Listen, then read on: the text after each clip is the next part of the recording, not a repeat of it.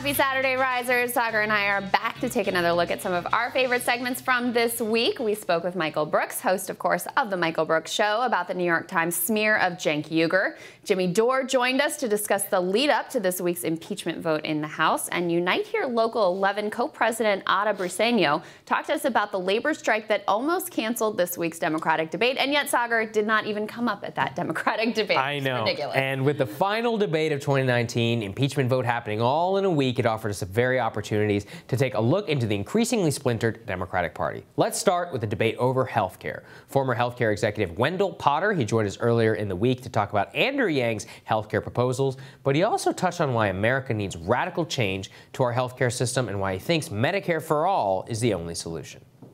The reality is that, we have multiple private health insurance companies that most of them now these days are for profit. Their singular goal is to enhance shareholder value, to make as much money as possible, and they're doing quite well at that. What they cannot do is control healthcare cost. It's just structurally impossible the way that we have a system for private insurance companies to do that. As long as you have insurance companies so supposedly competing for business, none of them is big enough to really negotiate favorably with big hospital companies or drug companies. It's just not possible. The other thing is they don't really want to at the end of the day, because as healthcare prices go up on the delivery side, they're able to increase premiums to more than offset the increase in healthcare cost on the delivery side. So we're all paying for that. That's why you've seen these incredible increases in health insurance premiums over the years. We just can't afford it anymore. Yeah, I think he makes a great point that you really can't tinker around the margins here. If you're serious about healthcare, you've got to be willing to fight the industry. And he makes good. We're not just talking about the health insurance industry. Hospitals, providers, you have to make sure that you are fundamentally reshaping that entire industry. And so when Andrew came out with his healthcare plan, he had at the beginning of his campaign embraced Medicare for All.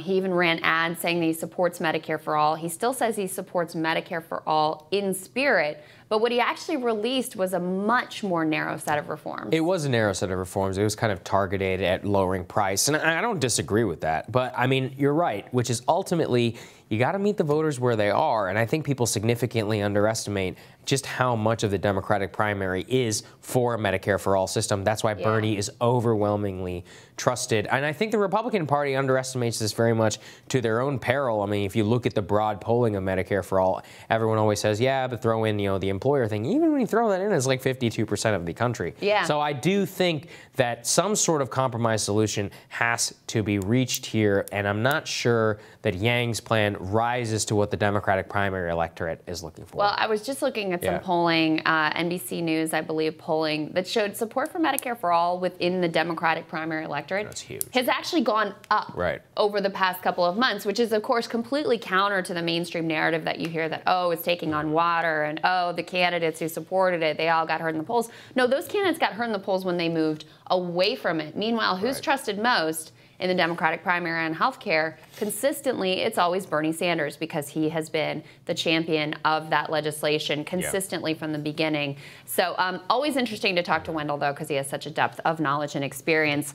Later in the week, Alexandra Rojas from Justice Democrats also stopped by the set to talk about her group and what they are up to. They're working, of course, to push a progressive agenda in the Democratic Party. A major focus of our discussion was on the Justice Dems' efforts to combat DCCC-backed moderates in battleground districts. She explained why the establishment's strategy is failing.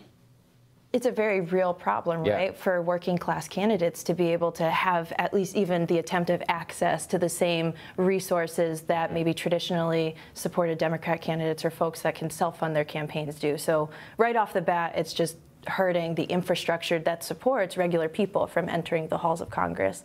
But it has backfired in some way in that there's a whole swell of different think tanks, groups, consultants that want to support candidates like Kara Eastman, right, down in Nebraska, that want to support candidates like Jessica Cisneros, because they see in this moment, right, where we have to defeat the most corrupt president of this time, we need champions in Congress that are still, regardless of who is president, going to fight for Medicare for All. all going to fight for a Green New Deal. And it's really important that we remind voters, right, that this time period before the general election is where we get to decide the direction of where we want the party to go. Yeah, I mean, it's certainly interesting. I think it really just demonstrates what she was laying out there was, you know, in reaction also to the DCCC's recruiting of Jeff Van Drew, who ended up switching over to the Republican side, endorsed by President Trump in the Oval Office. So I do think, and Jeff Van Drew pledged his, quote, undying support to Donald Trump, and you know this is, and every time a progressive gets asked about their loyalty to the Democratic Party, just play people that moment of a corporate, centrist, DCCC-backed candidate who's no one ever questioned his loyalty, going and pledging his undying loyalty to Donald Trump. I thought that one was funny. All right, finally, we return to our conversation with 2020 candidate Congresswoman Tulsi Gabbard. We spoke with her about her decision to vote present during Wednesday's impeachment vote. Let's take a listen. I came to that conclusion that I could not, in good conscience, vote either yes or no. You know, a no vote was unacceptable to me because Donald Trump is absolutely guilty of wrongdoing.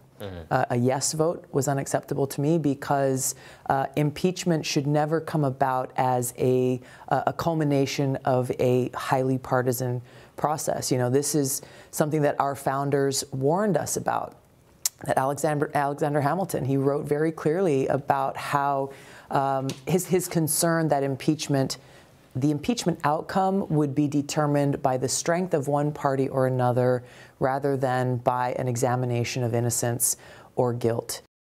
People were very upset about Tulsi's decision to vote present. And I get it. I really do, because there's such emotion around this president for legitimate reasons, for reasons that people feel like he's done real harm to the republic. And even AOC said, for you to show up and vote present was to fail at leadership. I'm paraphrasing. This isn't exactly it.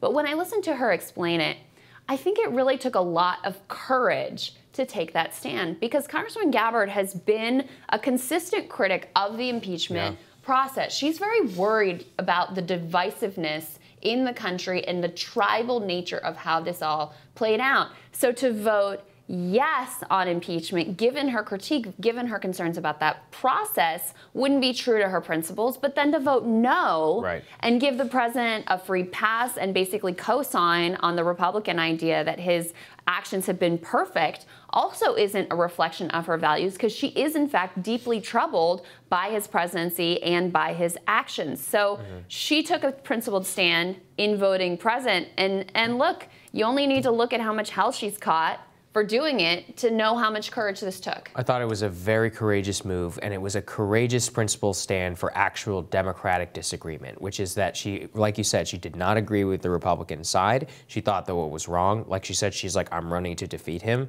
but I believe in the democratic process, and impeachment is such a violation of that process, especially when, you know, on something like Ukraine, that so many people will feel so that it was so fundamentally out of step with what they voted for, that she was like, I'm just going to stick to the election. And I think that, I mean, that takes so much courage when the entire party establishment is against you. That's what she's done her entire career, and she might be the most principled, courageous person in the U.S. Congress. I think that's fair to say. I mean, look, I get it. I honestly don't know how I would vote. I would have been in a similar place as Tulsi, not sure how to send the right message to express my concerns with that they seized on this stupid Ukraine thing. That not that what he did was okay, but that there were so much worse actions you could have talked about, that we've been wrapped up for months in this whole process, that the whole thing has been about protection of elites, protection of the national security's desire to be more aggressive against Russia. How do you express that but not give the president free pass? So regardless of whether you support how she ultimately came down, I think you have to admit that she truly grappled with this and tried to come up with the right and principled decision. And once again, at great cost to herself, judging by the hell that she has taken, certainly online and in the press. Absolutely. Before we go, quick programming note. We're not going to have our usual weekly recap next Saturday, but But it being the holidays, of course, we don't want to leave you empty-handed. So instead of the week, check back here next Saturday for a special edition of Rising Qs. That does it for us. We're going to be back later today for our recurring segment with Katie Halper from Rolling Stone's Useful Idiots podcast. We break down the week that was in media mishaps. And tomorrow we're going to have another round of Rising Qs, as Saagar was just saying, so we will see you then. Enjoy, everybody. See you soon. See you guys.